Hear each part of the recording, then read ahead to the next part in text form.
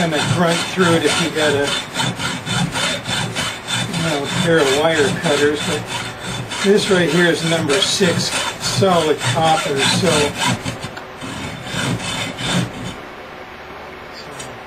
yeah, we'll try and make a nice clean cut. Just that will get us a file here.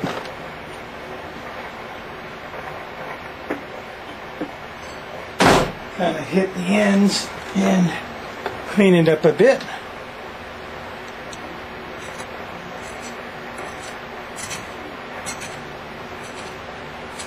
And all we want to do is make sure that this fits right over just like that, and this will kind of lay right across there like that, and we'll tap off of this at those points and put them right to our lugs. So when we tune this, I'll go ahead and we'll put our meter right on the lugs, and we'll tune this across using the actual cables and all that, and try to get a nice little calibrated thing. So right now what we're going to do is we're going to go ahead and solder this to it, and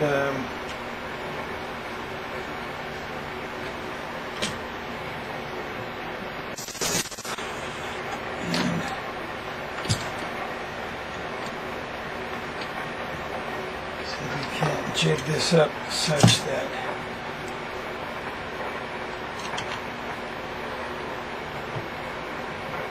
this is going to get hot. So what we want to do is, I put this together for this reason. This is for when I solder, you're soldering lugs and such things. You got to get them pretty hot for that to solder, right? For that solder to get down inside there. And I burnt my mat up plenty times. I said, you know what, I need to make a piece of ceramic. This is a ceramic tiles that I have soldered together to make a nice heat shield for soldering for just this type of application. So I can go ahead and get that as hot as I want, and it is not going to melt my mat. Okay. This thing around here. I don't want that completely butted up there. In fact, let's go ahead and measure twice and cut once, alright?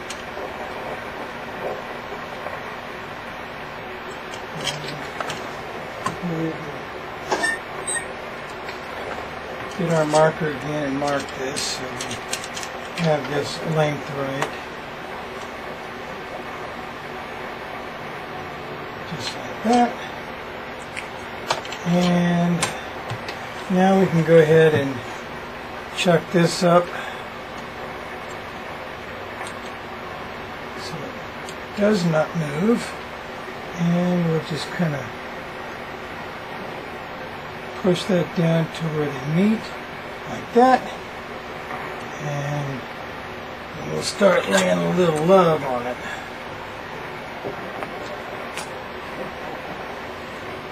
Now I've got my soldering iron turned up to 875 degrees, so it shouldn't take a super long time to do this.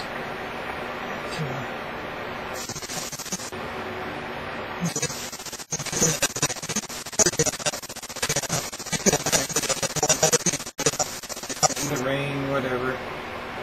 Anyway, this is starting to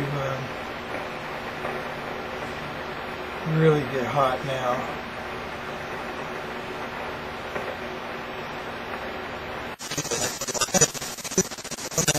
Hard to understand what's going on. And there's our solder blob at the bottom. So we'll say our cuppeth is full.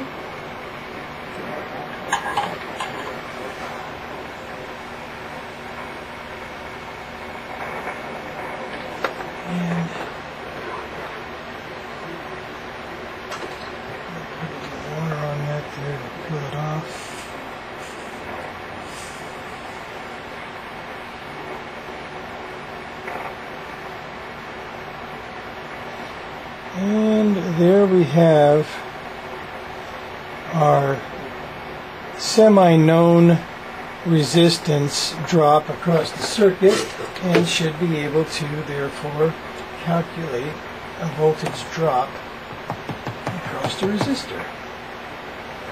That's just water, that won't hurt that.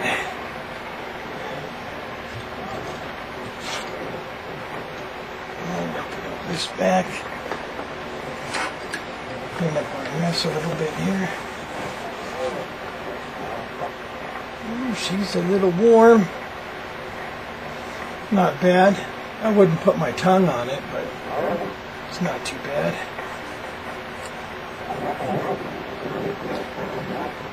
Alright, and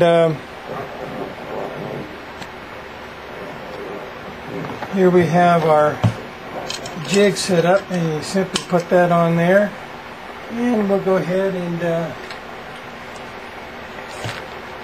fix that to it.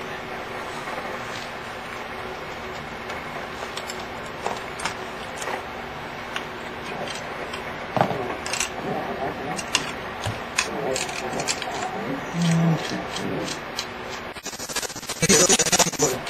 kind of keeps them secure and not going anywhere. And I'll put those down there, and maybe we'll go ahead and grab us a couple. I've got them in here. Here's a lock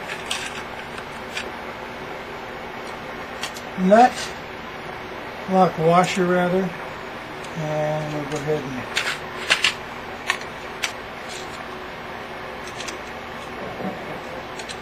tighten those down.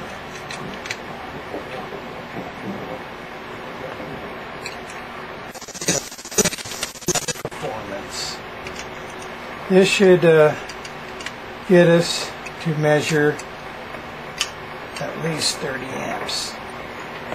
Just adjust. Now we'll get us some wire and solder the wire from here to here and take a measurement reading for calibration and see how she comes out. So we'll be right back. Okay, so we got a little bit of water, and a little bit of wire, and we'll go ahead and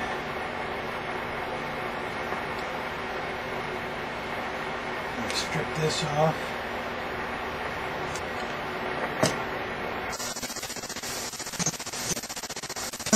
And we'll go ahead and solder these on here.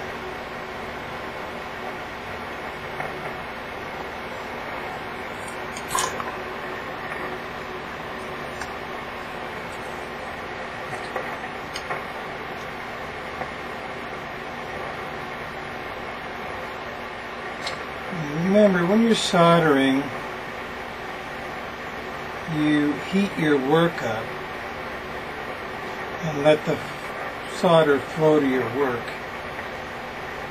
I see so many people putting solder on the soldering iron and then putting it to the work and expecting it to transfer, and it just save yourself a lot of grief. The object is to heat your work up, then apply the solder, and if you do that, you'll find the solder will flow to your work, which is where you want it. So we're going to put this one on here.